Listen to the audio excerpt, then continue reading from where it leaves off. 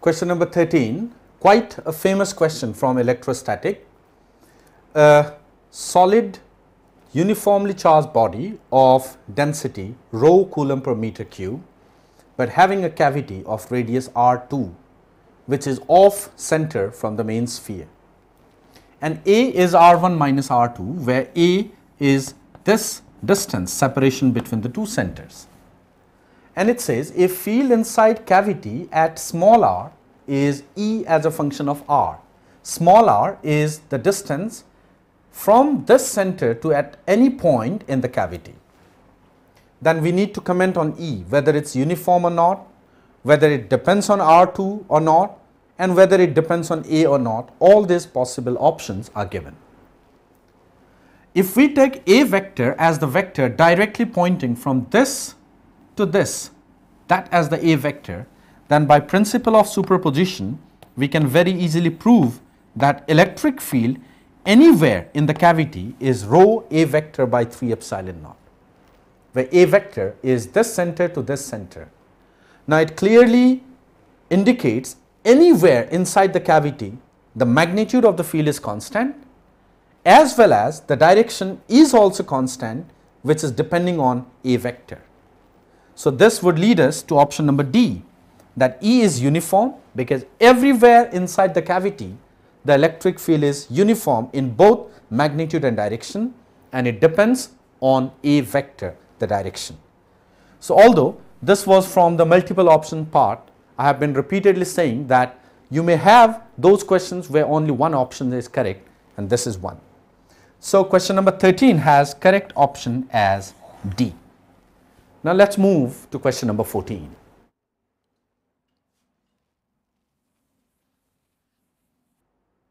Question number 14 is another beautiful setup from dimension, where V is the potential difference, I is the current, epsilon naught permittivity, mu naught permeability, and C speed of light. Then we need to relate these things dimensionally. One way is that calculating the dimensions of each and everything and solving it. But carrying experience always matters when it comes to checking dimension. Like when it comes for the dimension of 1 by root of LC, or the dimension of RC, or the dimension of L by R, then we have these things in fingertips, like this is time, this is frequency. Similarly, a remote but yet a nice combination, and that is root of mu naught by epsilon naught is in fact the value is 377 ohm. This is also called as impedance of free space and is much used in topics like electromagnetic waves. So the question has been inspired from this particular point. Like E by B is velocity, in the same way this is also a noteworthy expression. Now let's see the first one. You get mu naught by epsilon naught is V square by I square, and this is correct dimensionally, because this root mu naught by epsilon naught is resistance. So this is being satisfied, and if this is correct, this would be incorrect. Similarly, this would be correct, because C is 1 by root mu naught epsilon naught. So you would be getting, let me try to show you the validity, epsilon naught C into V, that's epsilon naught 1 by root mu naught epsilon naught V. And now you could easily see this comes out to be root of epsilon naught by mu naught into V, and this is exactly in the format of V by R. So C is correct, and if C is correct, D would be incorrect. Hence, the correct option for question number 14 would be A and C. Now let's move to question number 15.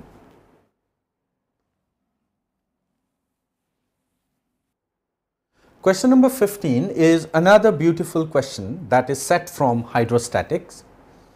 It's something like this. There are two liquids of density sigma 1, sigma 2, and two spheres P and Q. They have same radius, and the density of the spheres are rho 1 and rho 2 respectively. The viscosity coefficient of these two liquids are eta 1 and eta 2. And this particular arrangement floats in equilibrium with string tout. So it means this tries to go up, this tries to go down, but they are in equilibrium. Therefore, the string is in tau.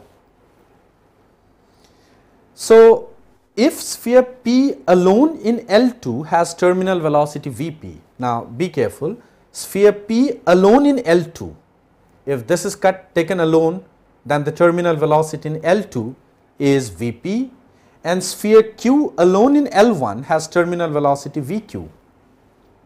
So, first of all, we would easily choose which option would be correct. First of all, notice one thing carefully, that when it comes for density of liquid, sigma 1 would be less than sigma 2. Therefore, this liquid is above this. Now, this alone has a tendency to go down. So, therefore, density of Q would be greater than density of liquid 2, and likewise density of solid 1 or P would be less than density of this. So, from here you could see the order that we can maintain is rho 1 is least, then comes sigma 1, then comes sigma 2, then comes rho 2. Now, let us see, if sphere P is left alone in L2, now for sphere P you could see rho 1 is the density of sphere P would be less than sigma 2. So, sphere P alone would move up, and sphere Q alone left in L1 would move down by the same token. So, therefore, the direction of the terminal velocities would be different, one up, other down. So, the dot product has to be negative. How about the magnitude of the terminal velocity? It is a very simple fact that when one sphere moves in a viscous medium 2 by 9 eta, if I write rho minus sigma r square g, that is the relation. Rho being density of solid, sigma being density of liquid, r is the radius, g acceleration due to gravity.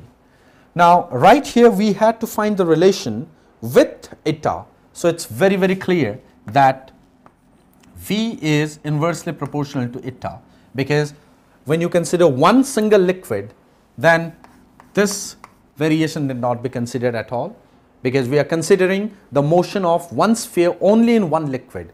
So, V inversely proportional to eta, so that will give option number A as the correct, because P is moving in liquid 2, Q is moving in liquid 1. So, question number 15 will have option A and D.